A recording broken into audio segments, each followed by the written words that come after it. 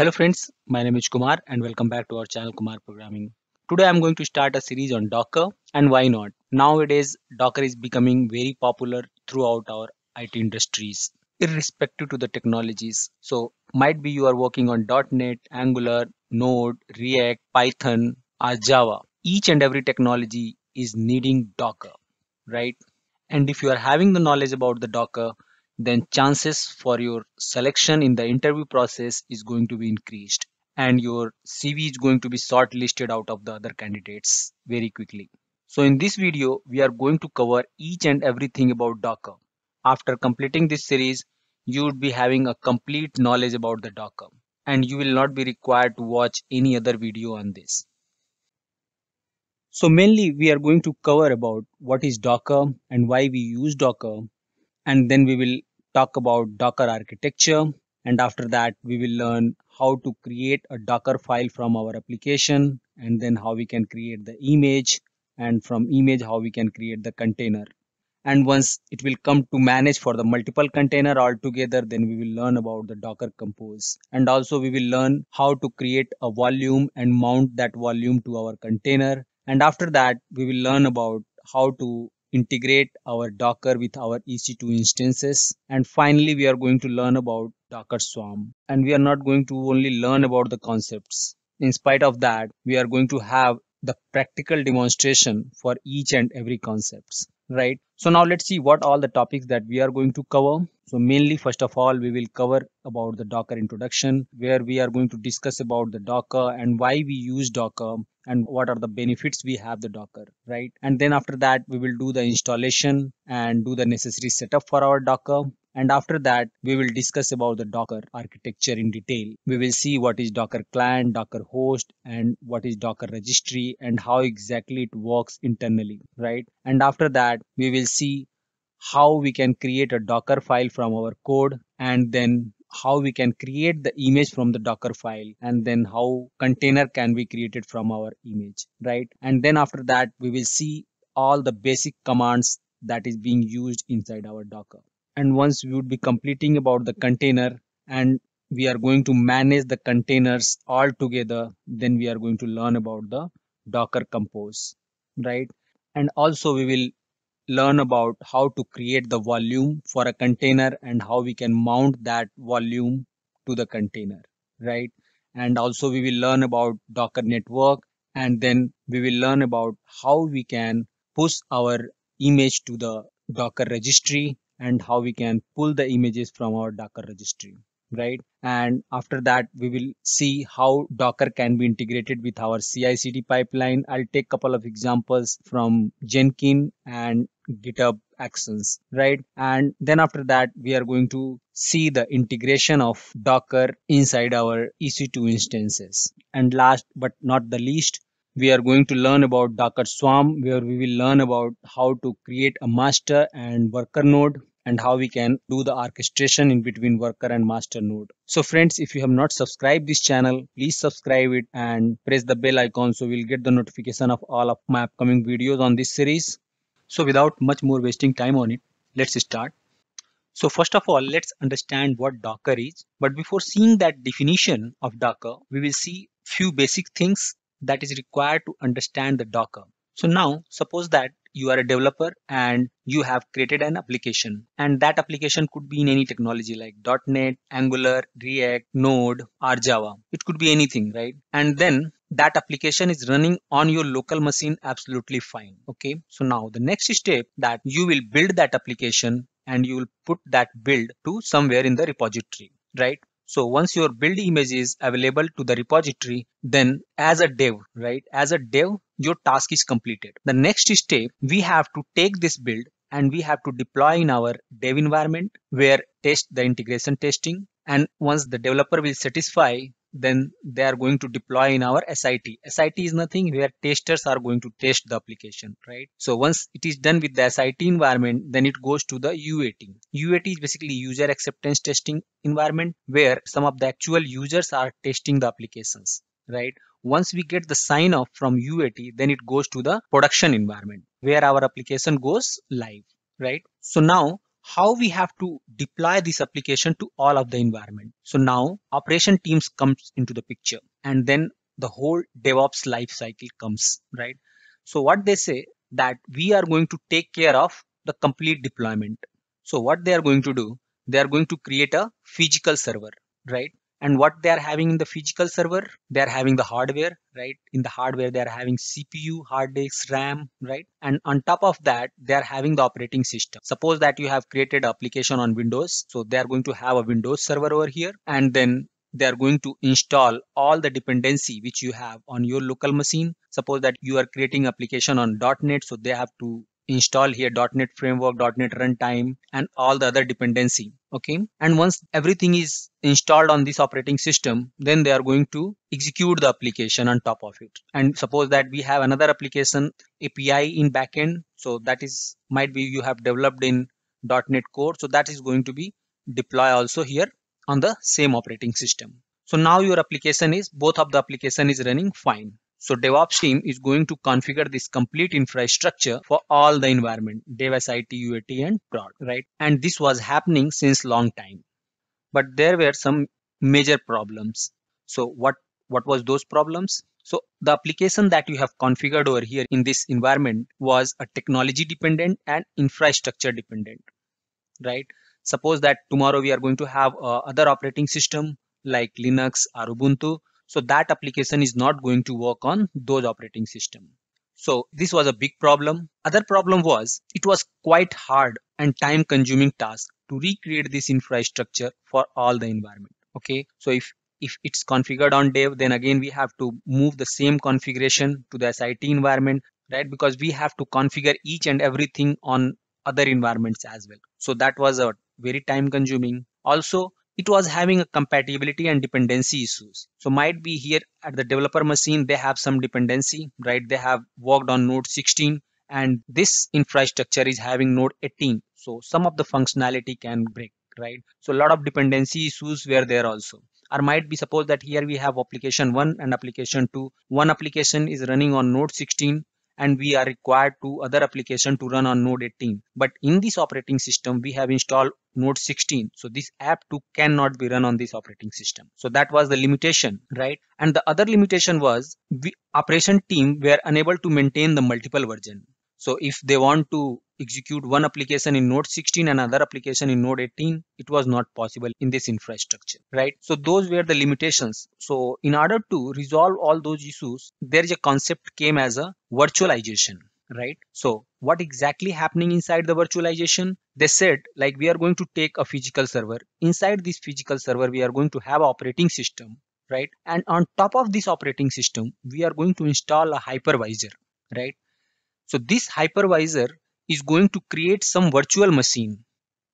So this hypervisor is going to create virtual machine on top of these operating system. Okay, and these virtual machines were having their own operating system and all the dependency for the required application, right?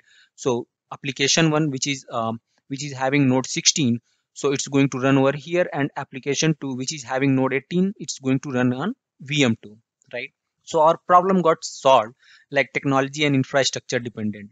And it doesn't matter like what, see, because these virtual machines are having their own operating system. Here we can run on Windows, and on virtual machine 2 we can run on Linux, right? So our technology and infrastructure dependency were resolved by using our virtualization, and that virtualization is achieved by hypervisor, and it was easy to configure over here comparatively with our earlier process, right? But still it was time consuming to recreate the environment, right? Because like creating a virtual machine, it was around more than 6 hours, 7 hours, and do all the installation on this virtual machine. It was a quite time consuming task, right? But yes, the third one, the compatibility and dependency issues were got resolved, right? Because each and every we are going to install everything on this virtual machine and for the application one, and on this virtual machine for the application two. But still, this virtual machine was not able to have the multiple version, right? So if you want to run the application 1 version 1 and application 1 version 2, right? So we need to create multiple virtual machines, one virtual machine and version 1.1 for another virtual machine, right?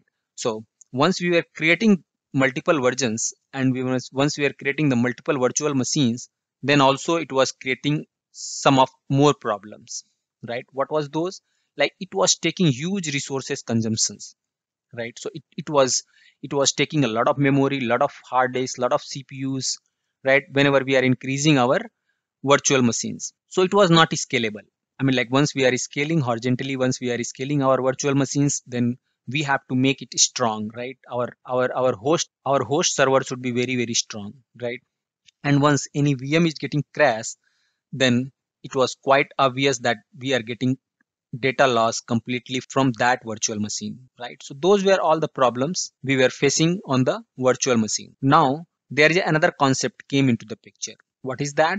So they said, like, we are going to take a physical server. On that we are going to install an operating system, and then after that we are going to install Docker, right? Docker came as a superhero, and they said we are going to solve all these problems. And what we are going to do, rather than creating the virtual machine, we are going to create small containers, very lightweight containers. So how these containers are differ from the virtual machines? These containers are not having any operating system. First of all, okay, they are having the all the files which is required to run the application, all the dependency and runtime environment, and those containers are running on this Docker, and these containers are isolated. They are not interfering to each other. So all these problems are getting resolved with the container.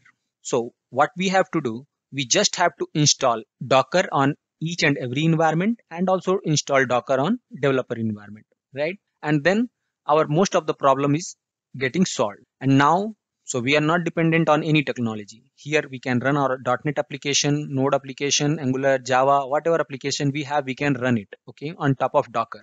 And easy to fast recreate environment, okay. Here in virtual machine, it was taking around like 8 hours. So in container, it's 5 minutes job to just create the environment.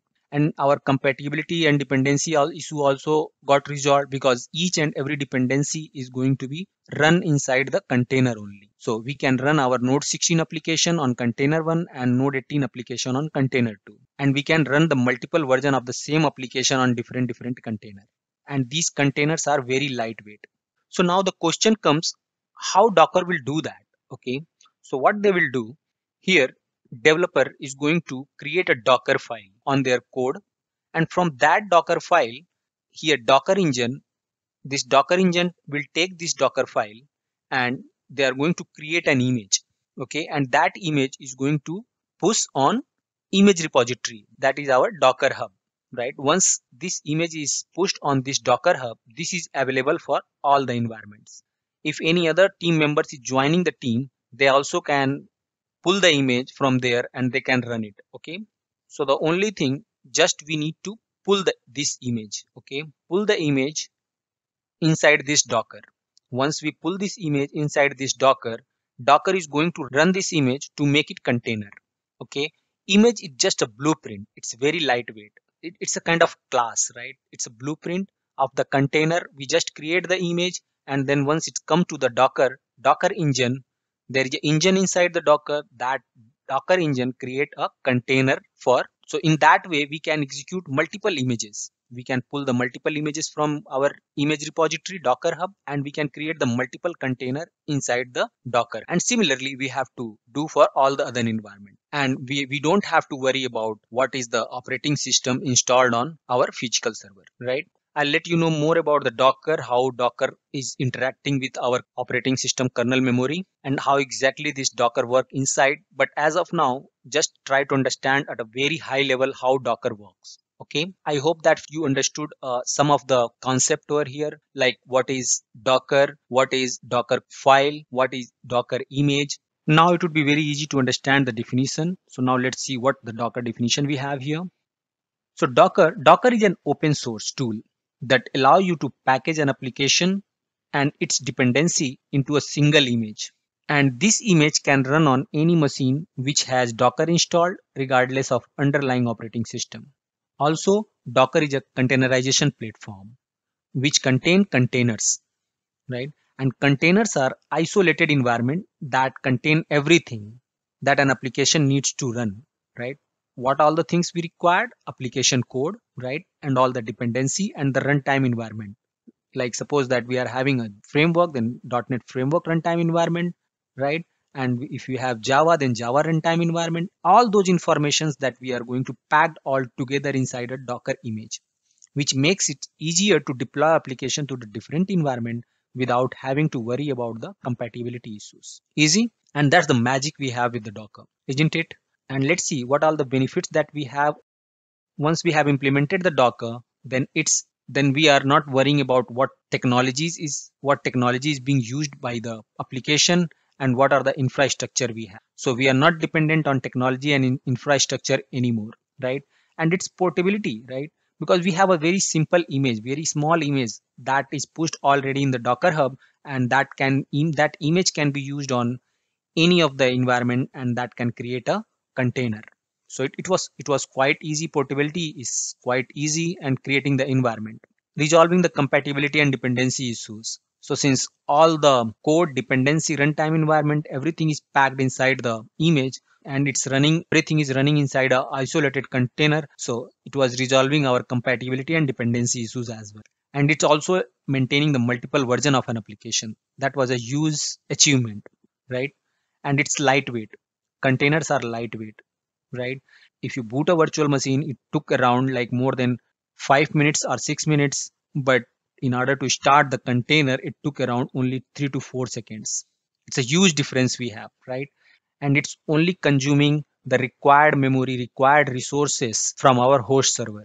So there was a quite huge significant improvement by using our in the term of containerization. So friends, I hope that you understood about the Docker and what are the benefits of using Docker and how we can achieve the containerization environment using our Docker. In our next video, we are going to install our Docker in our local machine and do all the required configuration. So friend, now this comes to the end of this video, and I hope that this was useful to you. And if you have liked this video, then please give me a thumbs up and please subscribe this channel for more videos, and don't forget to press the bell icon so you will get the notification of all of my upcoming videos on this series. So I'll see you in my next video. Till then, take care and keep learning.